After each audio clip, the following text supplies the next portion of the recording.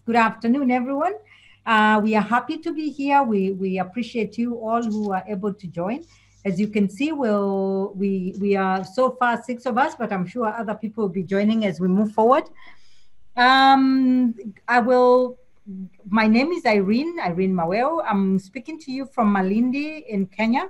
And I have my co-presenters who are with us here, and I'll let them introduce themselves. I am a member of the eMERGE team, and I'm happy that you could join us. Over to you, Alice. Please introduce yourself. Hi, everybody. I'm Alice Abalo Zambodla. I'm talking to you from a sunny but very windy East London in South Africa. I'm taking my chances with the system. I'm hoping that I'll be able to stay on and chat to you for the hour that we have together. A warm welcome to you all. Nralitsa. Okay, thank you very much, Alice and Irene. Hi, everyone. I am Relitsa, and I'm also from Ghana, right in the heart of the Garden City at KNUST. It's very sunny out here, and it's a pleasure to have you on this afternoon to share our experiences with you. So I'll hand over to Irene. Irene, to yes. rolling for us. Okay, no problem. Thank you, Ralitza. As usual, you know that we will be recording the session and it is streaming live on YouTube as we speak. So if there's anyone who can join us on the webinar itself, they can also join us through YouTube, wherever they are. So it is streaming at the moment. Thank you for those who are joining us now. We appreciate you. We had the privilege of going to the eLearning Africa conference in Abidjan in Cote d'Ivoire. And we represented, the three of us, Alice, Ralis, and myself represented the eMERGE team, the eMERGE Africa team. And we thought of sharing some of the highlights or some of the things that we picked up from the conference. So yes, so we are looking back. The conference took place. It was hosted by the Sofitel Hotel in Abidjan, and the conference was between the 23rd and the 25th of October. So we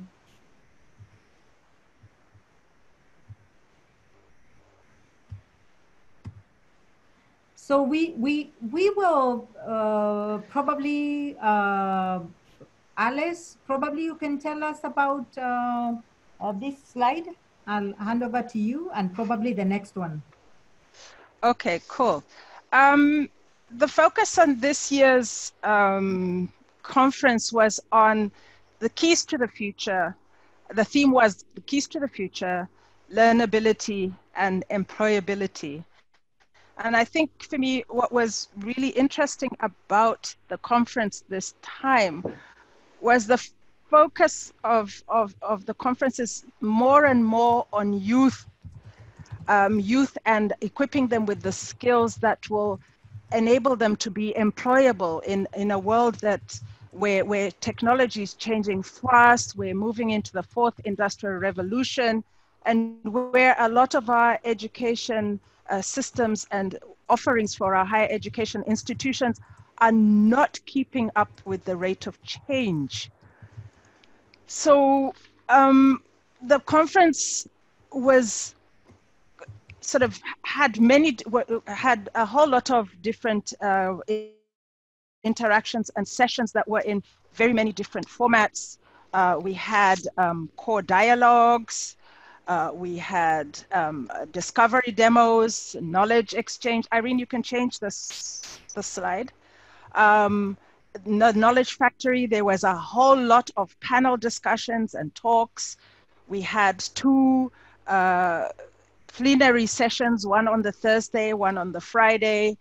And there were some pre-conference events and of course the poster presentations. So there were lots of different formats and spaces and places in which people could sit, could dialogue, could discuss, could unpack the issues that were being looked at. Irene.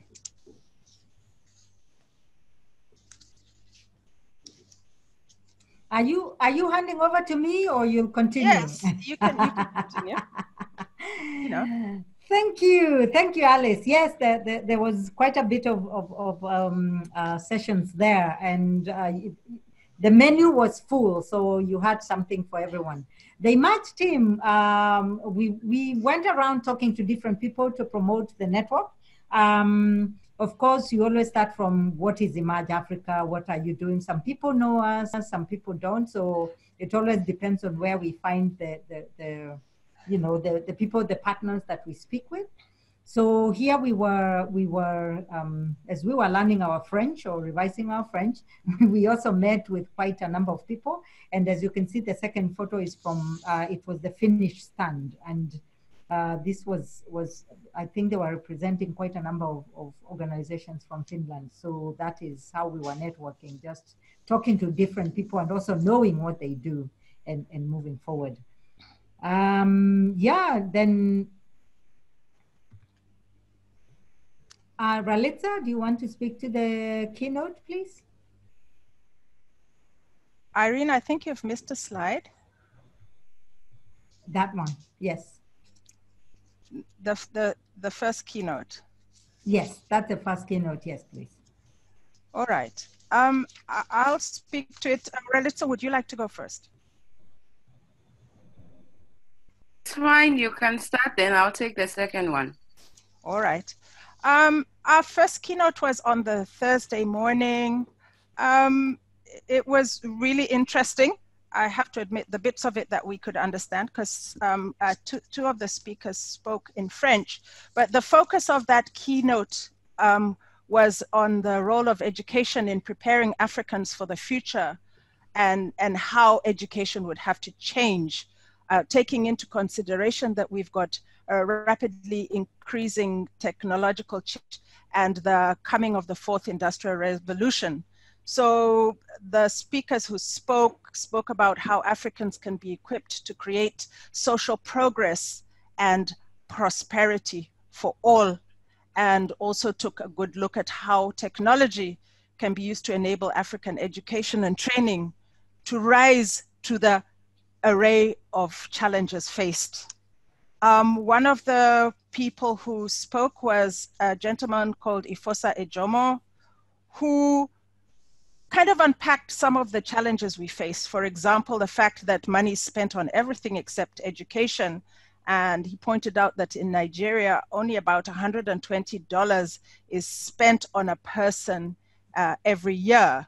And yet in 2035, it is anticipated that there will be 450 million people needing jobs, but only 100 million jobs available. So basically pointing out that a whole lot of innovation and new and fresh thinking was going to be required to deal with these situations. And he felt that the types of innovation that needed were market creating innovation, innovations that were sustaining, and innovations that were geared around efficiency. So he felt that taking these into consideration, there was a need for re-education to fill gaps. And he gave examples. For example, we needed innovations in computing, therefore needing democratization of access, and new jobs and improved production.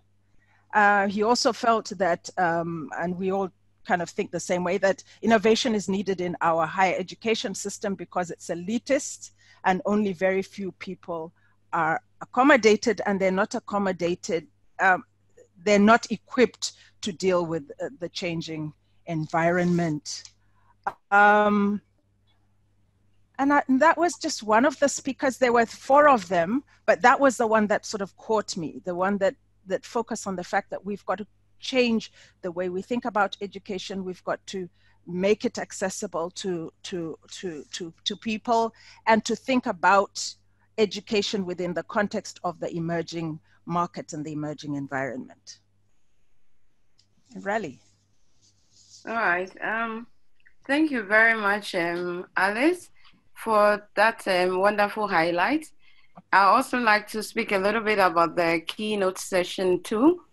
And for this particular slide, you can see a youngster actually speaking about his experience with online learning and trying to stay connected and still steady in the face of revolution.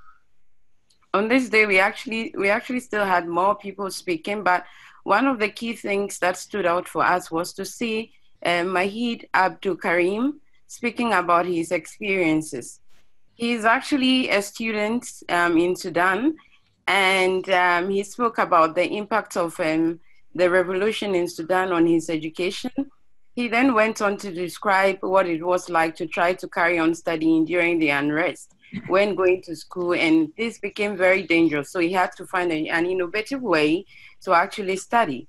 And as Alice mentioned earlier, the focus for this particular event this time was very much for the youth. So it was quite nice to see a young person speaking about his experiences to actually encourage other young people to look at opportunities available to improve upon their skills. So as Mahid went on, he spoke about how unfortunate it was that he had no access to internet and it was not possible for him to complete online. But the nice thing was that with access to ICT tools, it became extremely important for him to be able to connect. And this made it possible for him to complete his studies by simply learning online. And he went on to speak that e-learning is the future, and the future is also here because of e-learning for tomorrow and for young people. So one of the key things also was that stood out for us was that for a future where learners aren't so dependent on teachers and they can focus on their learning instead of just focusing on only what is given to them by their teachers, was something that e-learning has actually brought into the learning space to make learning easier for young people and also make materials available for young people, and also provided more opportunities for better programs for them to improve upon their skills. And his case was a classic example because in the face of unrest, there was actually absolutely no way he was actually going to complete his syllabus and study and make it with just being in that situation. But so thanks to e-learning, that was really good for us to see another way in which we can learn and in which other people can consider that, and also calling government attention to look at how learning can be made more accessible to people in underserved communities or low resource communities within the African sub-region. And then another striking presenter was Jeff Staes, and he works for the Red Monkey Company from Belgium. And he spoke about the fact that 80% of the learners that are engaged in our settings are not passionate about what they do. And then he showed a 3D printer that he has created from a smart 3D generated printer about the brain. And then he demonstrated practically about how we just do a lot of rote learning, things go in and then people just pass their exams and then they forget. And so he spoke more about what if we start looking at re-engineering our education and embrace the passion and talent of young people so that people learn because they want to learn. It's not that we are forcing the learning into their heads. And also real learning actually happens when you are in a groove with your talents. And then he spoke about talents being diversified to add value to people's skills. And then he also touched on passion and spoke about evolution and then suffering. So there was a scenario about when people normally say they are sometimes passion in our current dispensation, it means that the person might actually be suffering to do something because you are doing it because you probably want to do it and you are depleting all your resources and everything. But how can we harness these resources in a way that will channel people's skills and convert those skills into talent and explore ICT tools to make it possible. Because now we are in the information age, and we can make learning more accessible to people in this dispensation. And then he also spoke about learning as a physical process. We need to make learning more practical and also consider things like a problem-based learning, like practical approaches to things so that it's not so abstract for learners. And a classic example was the 3D brain he is printed with his 3D printer to demonstrate what he was talking about by turning it on, and then it sort of lights up the brain. And then when you turn it off, it just goes off. And it was actually how he saw how the current system was operating. So in a nutshell, he spoke that the people with passion and talent should have the freedom to accelerate their learning. We should create more opportunities for people to actually innovate, explore, and actually come up with, develop their talents. And with ICT tools today, there is no limit to what one can do, because we actually virtually have technology for almost everything that we want to do. We must just redirect people's learning in relation to their skills in order to turn talent into skills, and then also skills into success. So it's basically on this particular question for us to reflect on. Okay, and then so a lot of the conversations were about what do young Africans want, and what to learn about, what sort of skills would they like, and what's needed to transform their talent to tomorrow's skills that are required. Irene, you can change. So there were a whole lot of different core dialogues. These are some of the core dialogues that we kind of attended or participated in. The future of education. I attended a discussion where Stephen Downes says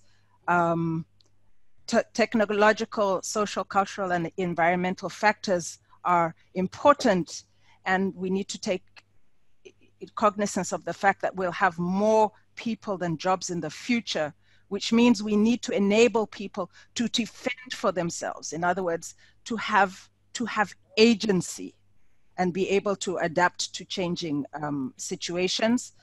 We need to focus less on what industry and politicians think is needed, and focus on what individuals think they need to learn and when they want to learn it, which is a big change, I think, moving away from that sort of thinking into actually what do individuals think they need to learn and what they want to learn.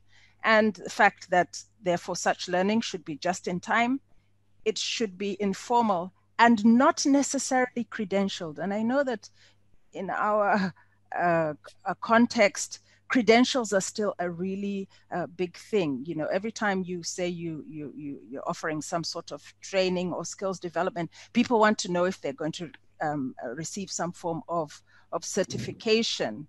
But as Stephen Downes is saying, that actually the reality is that that piece of paper doesn't necessarily say anything about a person's ability. And so he's saying that people's ability will be seen in their work, and that credentials are less important than evidence of the capacity or the ability to do the things. And he's saying that evidence of people's capacity and ability will be seen through their individual digital footprints. So he was looking at digital footprints as a way of providing some form of credentialing that will ensure or assure people that people can do the things that they can do, especially in this fourth industrial revolution space. Matthias talked about classrooms of the future and the need to change. He says we can't wait until 2050 to change, as 65% of young people already are joining a marketplace where jobs don't exist. Job expectations are ever changing. And the job of the future lies on an ever evolving continuum, which takes you from the classroom to campus to the office of the future. So he sort of unpacked a little bit about what experiences are needed to be in place with regards to people and technology, and also unpacked what might be important and what might be considered to be meaningful outcomes. And he was basically saying we need to reinvest in learning, what we teach and how it's taught, and that learning should empower and enable new modes of instruction with student-centered learning involving teaching students how to learn and having classrooms where people are engaged, where people are collaborating and co-creating, and that such learning should be experience-based. The coding in schools is a theme that's beginning to recur more and more, and the need to target young people and engaging youth in coding. There was a presentation, there was a session that I chaired that had 3 different participants presenting the work that they're doing with youth in this space. And it's an evolving space, and it's a space that's being pushed really hard and is being pushed, especially taking into consideration that coding is a space where they're also encouraging a lot of young females to get involved. Irene and Ralitza, would you like to talk about the virtual learning experiences? Thank you, Alice. I wanted to speak about the moving from centralized to decentralized to distributed. That was something that came often or came up a lot in the several sessions that I attended. And the workshop that I attended, it was a pre-conference event.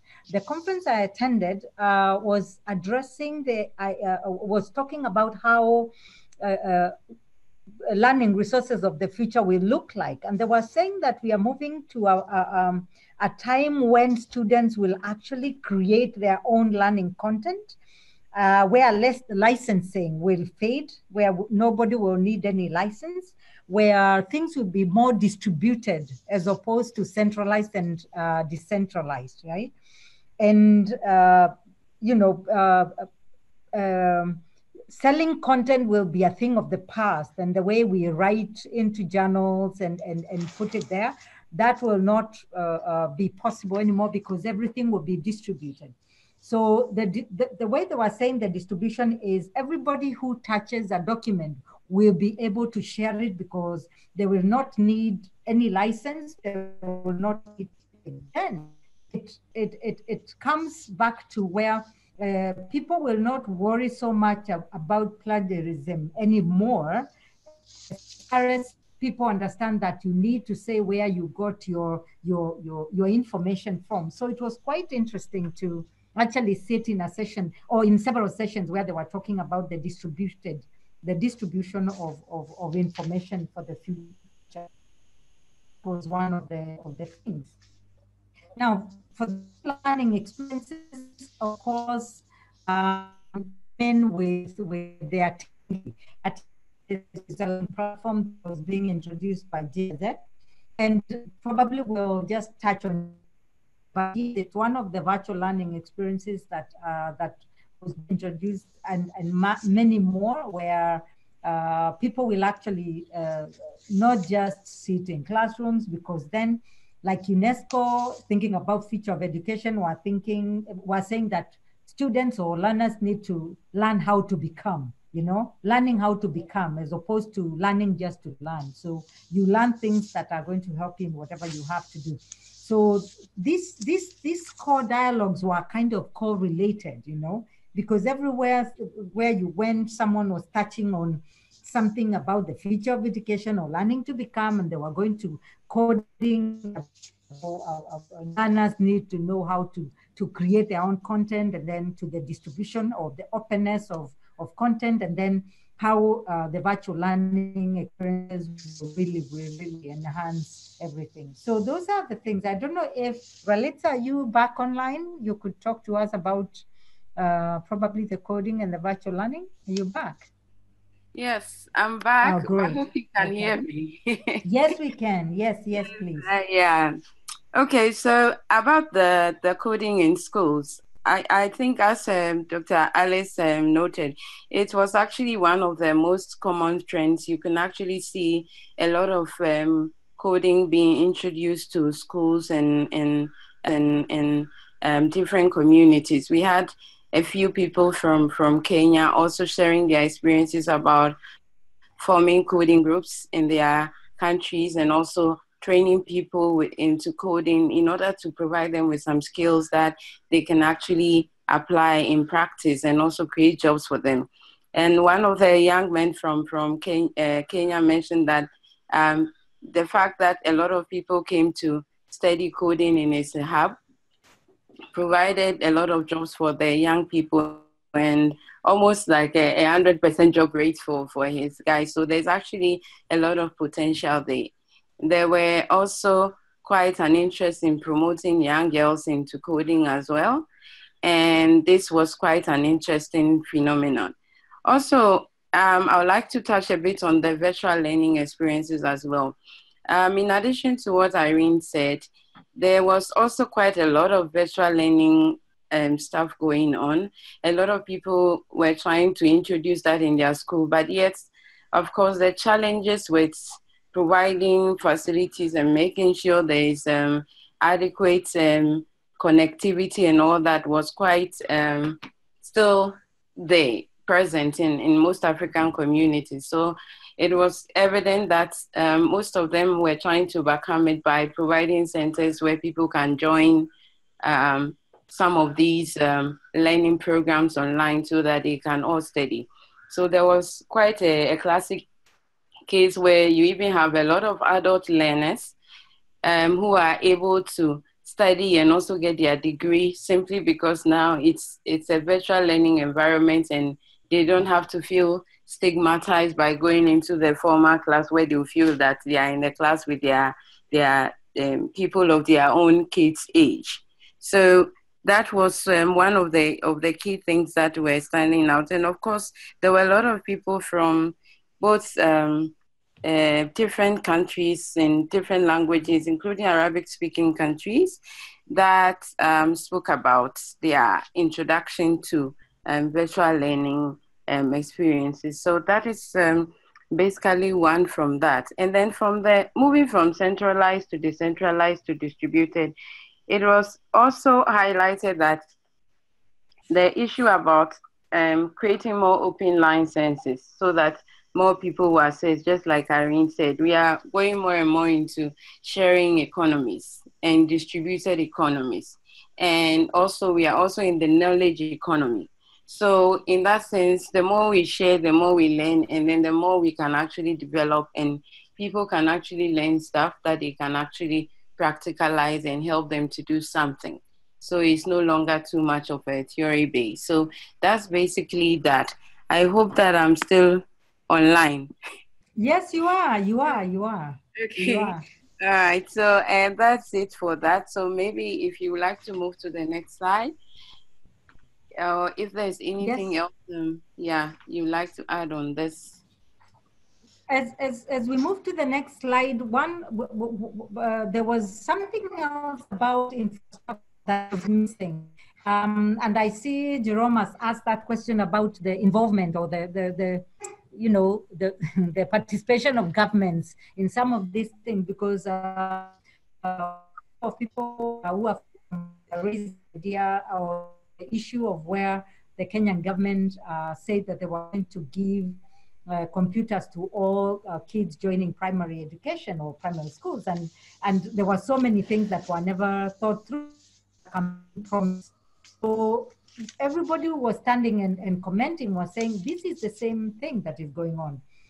They talk about, oh, we are going to advance, we are going to do this, we are going to do big things, but they forget about the simple infrastructure, the simple that need to be in place for this to happen. So we have more dialogues. Do you want to go on, Ralitza, please? Okay. All right. So I think that in terms of empowering education through continuous professional development, there were one of them were through the workshops and the preliminary workshop that was organized to give people the opportunity to learn more about these things. And as part of the continuous professional development, there were a lot of German companies, for example, the DEFCO Academy, actually, which is part of the European Union, are actually providing open source education for people to learn more and also enhance their professional skills and learn also more about their e-learning capabilities. And of course, under that, we also took the opportunity to speak a little bit about our focus so that people can actually see more the other opportunities that are there for them. We also came into contact with another English company who also only do not offer continuous professional development just in the e-learning space, but they provide a platform for all other spaces. We can make the links available for everyone to access after the meeting in the area of health and anything that you can think of. So they've created a system where people can join and also access learning to be able to improve their skills. And of course, the open universities and how they are transforming Africa education, it's also cut across all the distant learning and all the opportunities that were there. But it was evident that in some instances, there were a few product-based solutions rather than a more open source solutions to sort of address the ever challenges confronting education in Africa. So when we were looking at how we will redefine this teaching and learning in universities, we were also looking at how some of these opportunities that were there could be more made open source for more people to access.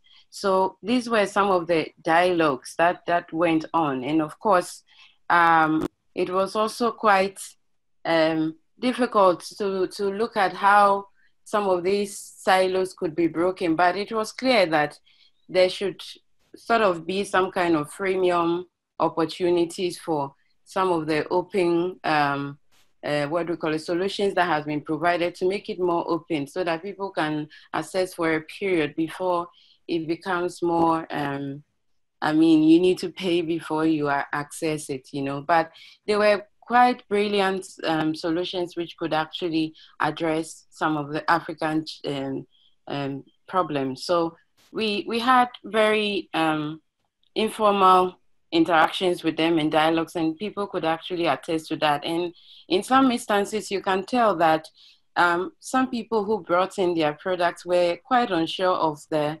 African terrain, and we're now getting a bit more familiar with it, and the expectations had to be minimized a bit and readjust some of the solutions that were being brought on the market.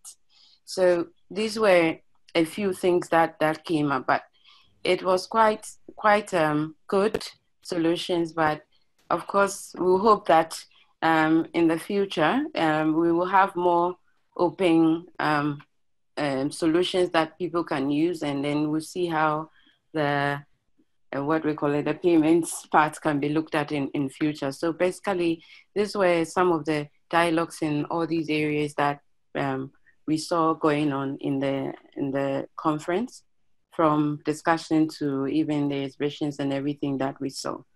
So thanks very much, Irene.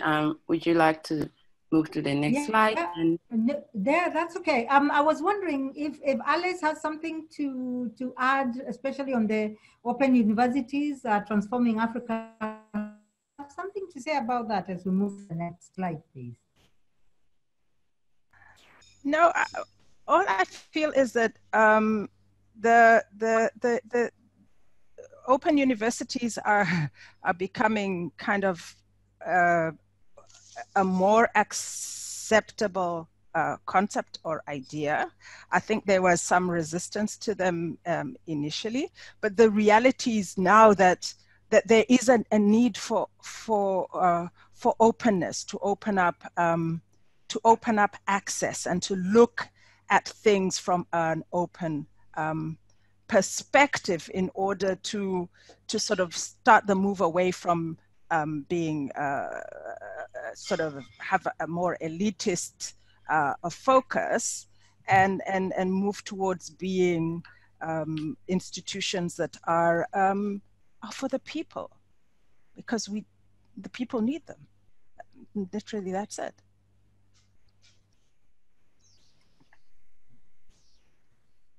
Thank you.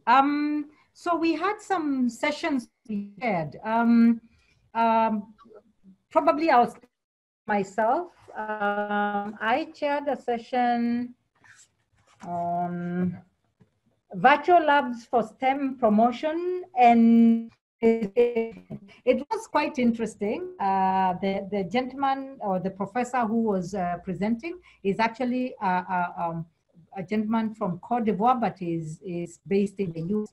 And as we spoke about open, I know the way to go is open and we need to open these things. I remember asking him, is your content open? Or at least a bit of it? And he said, no, it's still, you know, you have to access at a fee. We still do this and that. And I was thinking, what is it that we need to do about some of these things that we are talking about? We are talking about learning to become. So if we cannot access these things as we move forward, so when do we become? When do we get into that space of becoming? So probably we can get, I think everyone shared a session.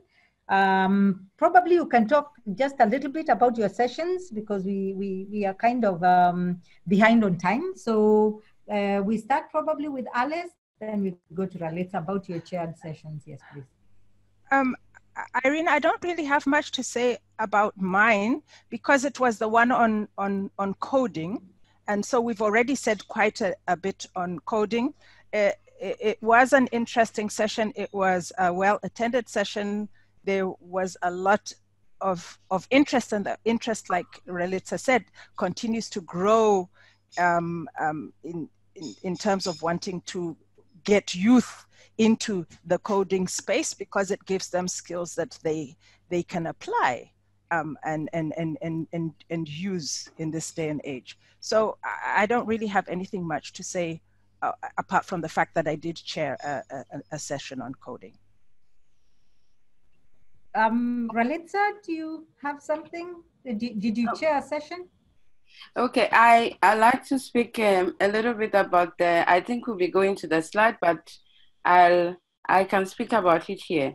I was part of the EPICA session, okay, and it was more on the e-portfolio session. And this was a new system, or the new portfolio ecosystem, to improve the quality and visibility of skills.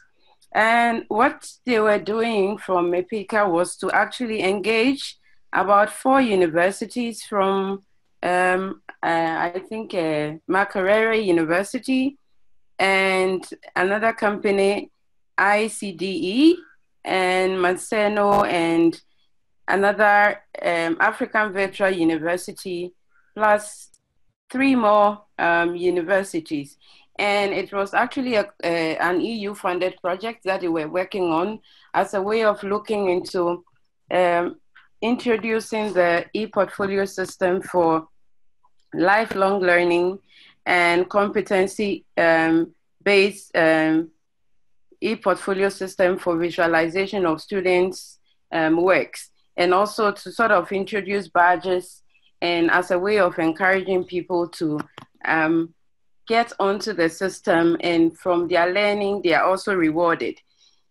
One of the other things that also came out was for teachers to be able to transfer the things that people have learned within the e-portfolio system into the work-based system. So for example, if people are looking for jobs, the teachers can actually also recommend through the system to an employer. So the new portfolio system they had created was to offer educational administrations and also the possibility of standardizing competencies and assessments. So it was more or less a standard-based e-portfolio system where a lot of universities can actually sign on. Yes, it's actually a picker. So if you go to my Documenta e-portfolio online, you actually find the details around it, and you can have the trial version of that. So that was what it was about the e-portfolio system. It was quite an engaging session, and there was a lot of practical base with learners trying to, or participants actually trying to try their hands on things in there and converting objects into different shapes to map sort of problem-based learning into what we actually learn physically, and as a way of encouraging educators that they can actually do such things and also upload that as part of the e-portfolio system. And that was the thing about EPICA and what they are doing for in the space of e-portfolio. So that's it. And then the next thing I can see on the slide, it's about the virtual learning experiences and the core dialogues that we had. Actually, I think this session was chaired by Dr. Alice, but I can speak a bit about it, and then you can add some more. Deborah, Debbie, in actual fact, I didn't chair it. I presented in it with Frederica, and you guys filmed it. So you guys got to talk about it and say what you thought.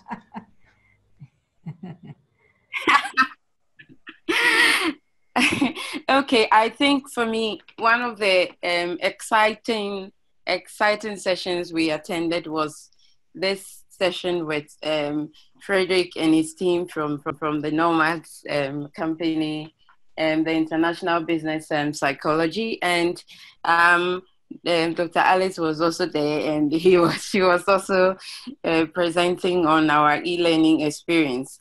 I think it was quite practical, and one of the things that stood up was that there are different ways we can learn. And although we are all talking about the e-learning spaces, we can actually see it as another form of learning, so that we know that there's also a space, of course, for the face-to-face session, and there's also a space for the e-learning space. And what made this session very engaging was that it was designed like that everyone in there could actually participate in activities in there. So we're not just there to listen to the presentations and conversations, but it was also a nice way for everyone to find where they belong in terms of, let's say, in terms of their skills about learning or working online. Are they in the beginning stage, intermediate, or advanced?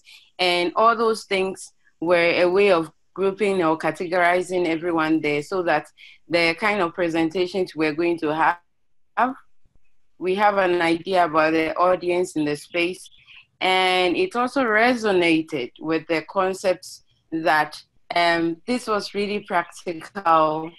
And even with our practical session, we made it interactive such that we could, right there in the session, we were also able to respond to online questions and quizzes and all of that, but we did it quite interactively. And at the same time, we were also filming for Facebook Live. So these were the few things. So Dr. Alice, would you like to tap on some of the key topics that was in the session? So, Irene? Actually, Alice, would you like to say something? Because we have the next slide, which talks a little bit about what Frederick presented and the take home. Yeah, okay. I'll just say that it was a really interesting session, and it was quite interactive, and my co-presenter Frederick was really a very interesting person who comes into the facilitation space with a psychology background, and has even recently co-authored a book called Live Connections, Virtual Facilitation for High Engagement and Powerful Learning. And the session really, we hadn't really met each other before this session, but it was just interesting how I presented on basically how the tools and the strategies and the approaches that we use as Emerge Africa to do the work that we do, and to facilitate our events and deliver to our clientele. And then he came up with some very interesting strategies and techniques that you will hear about from that you'll see in the next slide. But it was very interactive, and there was a lot of people participation and a lot of spontaneity. Irene and Ralitza decided that they were going to try and take the session live. Certain aspects of it bombed, but we are always experimental in what we do with Emerge, and some of the stuff. There's links to some of the videos and things from that session, which you can have a look at afterwards.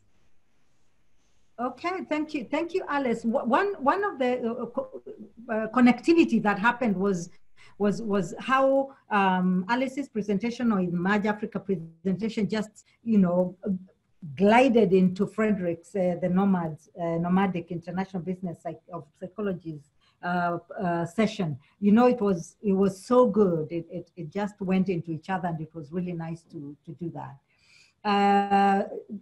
One of the other things that came up was very many people would like to be connected virtually to this conference. So I think as we move into open in the future, probably the organizers have to think how they are going to be streaming some of these sessions live to people, either using whichever methodology, but I think it's something that should be done.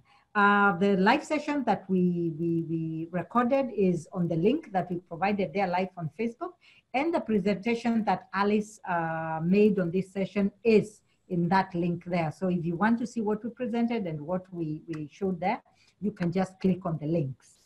So I think we move on to the next session.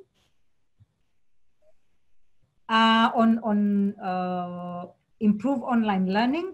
We observed a lot of we observed a lot of things with Frederick. Now we call him Frederick from Nomadic, and some of the take home were the design principles for virtual facilitation that he uses. The menu for successful online session. He has made a very beautiful menu, and actually it is very attractive, and some of these are some of the things that he shared with us so that we can improve on the way we do our online facilitation. He introduced a few things that people can do to relax people in an online space where you actually don't see each other physically. So those were some of the things that he introduced to the session, and he kept people moving. Oh, one more thing. At the beginning, we got a link where we could actually, give in our questions and for the sessions and that kind of thing. And I thought that was a really nice way of people asking questions in a session. So that was also another thing that we learned in that session. Anything else I've missed, Alice? I think that's a pretty good summary of it. And if people are interested in buying the book, we will share the details of the book. It's a really good handbook for facilitating. I know we felt that the conference was very cooperative, as we could say. So Yeah, Jerome, I see that you say that you mentioned in another sitting where should have been slightly different, but this time it was a lot of it. We had a lot of corporate. We had the launch of the Atingi, the learning platform. We had everybody was there trying to sell something, according to me, and yeah. So I don't know what experience you had, Alice, on that. The focus has changed. I think, having been to eLearning Africa for many years, there was a time when eLearning Africa had a lot of focus on what was happening in schools, and there were a lot of people from schools, from universities, and so on, participating. And there is less of that, and there's kind of been a shift towards the sort of more corporate focus. You've got corporates, you've got NGOs, you've got organizations like GIZ, like UNESCO, like the European Union, that are working in collaboration or not, in some instances, with various institutions to come up with various solutions. But it's kind of, I kind of feel like, especially when you look at the exhibitions, that it has moved into this other space. And a lot of the stuff that is out there is still proprietary. Some of it has been co-created, but I think that there is room for, more co-creation, more collaboration in terms of thinking around the different solutions that were being peddled there. Oh, thank you. I think we need to, we are towards the end of our presentation, and we also, since we started 5 minutes, so we need to go over just with 5 minutes. So Atingi was one of the a learning platform that was being shared by GIZ. And it was all over the place, and they were saying it's for Africa. It's been designed for Africa. So if you could actually go and log in, I've given the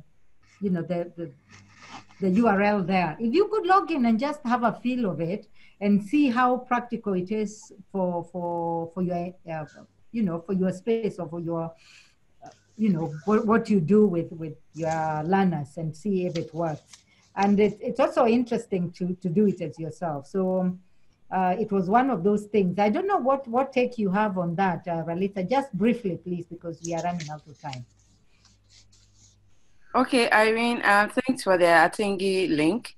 I think it seems to be quite an exciting tool for learning, and the launching of it was quite interesting because for them it was a new brand. They wanted to do something that was very African based, and even the name itself, according to the designers who worked on it, indicated that they really took time to make sure that it was customized for the Africans and also for African people. What we saw was that as part of the team, there were a few Africans who seems to be part of the design team for the application. So that was quite exciting, but it looked like that was like the new thing that was being launched as part of the eLearning Africa for this year for people to connect. But they also did quite well to also come up with a book about women in technology in Africa. And you can also find that via their links, okay? So if you look at the slide where we had the exhibitions, you find women in tech in Africa. It's the PDF version. I think it's free online. So you can look at that to have an idea about the the landscape about women in IT in Africa as a way of encouraging more females to go into the space. So that's what I can say about that. So these are more about the exhibitions. We had a lot of companies coming from Germany. It was quite a heavy presence. To showcase their work right from the online spaces and also in other technology-based products. It wasn't just about learning online, but they have developed some toolkits that people in the sciences like engineering can actually work with those toolkits to be able to have their practical experiments in their labs rather than waiting to see hands-on live situations. So you have all your science toolkits at your disposal. It's a portable traveling toolkit that any educator can actually use in different spaces. So it was quite nice to see that. And a few people from France or French-speaking countries were also there at the exhibition stands. And so we also saw that other people also from Finland were also trying to share some opportunities in Finland for education for young people. And the focus was more on collaborating with other partners and networks like Emerge Africa as a way of connecting with other African institutions. So I think it will be also good for us to share that contact from our Finnish colleagues that we found out there, because the focus was also more on collaboration a lot from the Finnish partners at the exhibition as well. Beyond that, it was quite a well set up exhibition space and showcasing a lot. So as you can see on the slide, this is our team networking with everybody in the space, and Dr. Alice, myself, and then Irene. That was us networking, and it was quite an exciting thing to do because we learned a lot about people, and we also shared a lot about Image Africa, and we are looking forward to get more people on our network. And then the plenary session, the debates, which was hot and very interesting. And we had people taking sides for the government, and then for the young people also taking space. And we had Kumba representing young people like myself in Africa. And then we had another lady representing, speaking for the government. But from quite an objective view, we realized that everybody had a space, and everybody was sort of making their own points, and everybody had something plus from the government perspective, and also everyone also had something plus from the young people's perspective. But at the end of the day, it was very good and moving forward for us to look at how we can collaborate together, and for us to realize that providing solutions was not all about government sitting in their offices, but it's a community thing. It's Ubuntu. It's people and also government working together. So that was it about the plenary session. So I don't know if anybody wants to say anything on this. Otherwise, we can move to the next slide. No, I'd just like to add that it's always a very lively, very, very lively session with lots of drama and lots of dramatic statements, and it has everybody glued to their seats. You don't want to move once the debate gets started, and it's the last thing that happens at the end of the conference. But you'd be amazed at how many people actually stay behind till that last session. It's always very interesting. Thank you, Alice and Ralitza. I've just shared a link there. In case you leave before we wind up, please. We would like to get your feedback. Just click on the link there, and we can get your feedback. In case you're going, we are almost there. We are almost finished. Alice, will you take us through this as we finish the session, please? Thank you.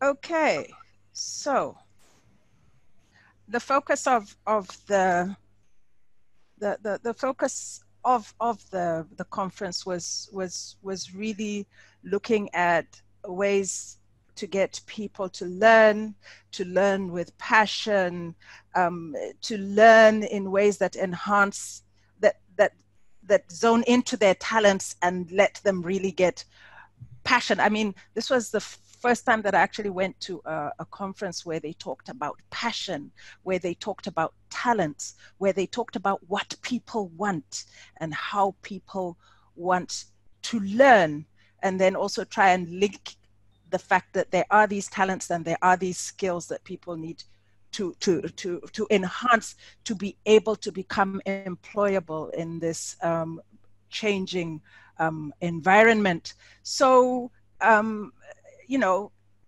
in terms of what was discussed, it's still the need for more open source and free tools, especially in our low source and poor infrastructure environment. Still the need to make learning accessible to all, by having policies that support accessibility, and also by making sure that there's proper partnerships, there's proper collaboration, so that and things like co-creation, so that you're not having these helicopter drops coming in and dropping things into a space as a potential solution without really engaging with the people on the ground for whom the solution is being supposedly developed, and the need for the government to collaborate in decolonizing education in a way that will create a situation where youngsters can learn successfully, where youngsters can learn with passion and with interest, and learn how to learn, and have the knowledge that would inform their own practices and the practices of those that are helping to facilitate the learning and the change and the transformation in that space. Irene? Yes, thank you, Alice. Yes, this was quite the e-learning conference. But we also had some impressions of Abidjan. We had this beautiful sunset on Thursday evening, and we were all clicking away, and you can see the beauty, the beauty of the sky. So we at least had something to look forward. I mean, to look, after a long day, we've been tired, we've been moving from one room to the other, and the sun was like, don't relax. We got. So those are the impressions that we got from that evening. So we come to the end of our presentation, and I'm going to give each presenter just half a minute to say something about the conference. So we start with Ralista, then we come to Alice, please. Just something small, please. All right, thank you all for listening and being part of today's session. The conference was quite great, and for me, it was quite nice to see Abidjan for the first time and enjoy a bit of French and enjoy the conference and learn how to engage with people in new spaces and learn from all the interactions that was there. I also enjoy being here, and thanks for joining us. Merci beaucoup. Over to you, Alice. Alice. Hi, everybody. Thanks for listening. As you will probably have noticed, I've been working with Ralitza and Irene for this particular presentation, and I have to admit it was strategic. They're clearly very well versed in online facilitation and are not quite as awkward as I am. It was great attending the conference. It was different. It's different from the conferences that I've attended before that. It's been really interesting listening to Ralitza's perspective, because this was her first time to attend Emerge Africa, but the eLearning Africa. But what is very clear is that that space continues to evolve, and we need to keep watching that space and participating in that space. Thank you. Thank you, my co-presenters. As we sign out, we appreciate that you are able to attend. We noted all your questions, but I'm sure some of the comments and questions, I'm sure we were able to tackle them as we were presenting. Yes, Lydia, it will be nice to attend ELA 2020. I hope it won't, it will be as interesting, and I hope we can move from just talking to action in some of these things that were presented during the 2019, ELA 2019. Thank you, everybody. Thank you for your time. We appreciate you, and have a good afternoon wherever you are, or good evening. Bye. Thanks for now. Thanks, ladies. Bye. Thanks, everyone. Thank you so much. Please remember to give us your feedback in the link that I've shared. Please, just it's a survey for about 4 questions, and you can just tell us how you feel about it. Please, it will be really good to have your feedback. Okay. Then, bye everyone. Bye.